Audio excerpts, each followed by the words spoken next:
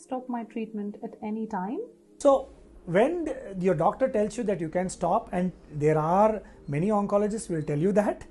you can stop your therapy many a times. There is a disease called as chronic myeloid leukemia, and chronic myeloid leukemia before the advent of target therapy in the early 2000s was known to be virtually incurable, and now we are seeing chronic myeloid leukemia patients living for more than 20 years now, right? So there are going to, and now we have come into the era where when chronic myeloid leukemia patients are highly controlled, we even tell them to stop the therapy for 1 or 2 years, take what we call as therapeutic break or a treatment break, and come back later if at all we feel that they need to be started, we start them on that.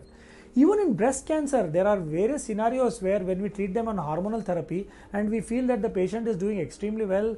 disease is hardly seen on PET scans, we tell them that you can take a break on hormonal therapy and maybe keep in close follow-up, so that whenever the tumor starts emerging, we can put you back on the therapy. So yes, the answer to the question is there are several instances, not just in breast cancer, but even diseases as difficult as blood cancers, where we are currently advocating in small instances the approach of stopping or even interrupting therapy.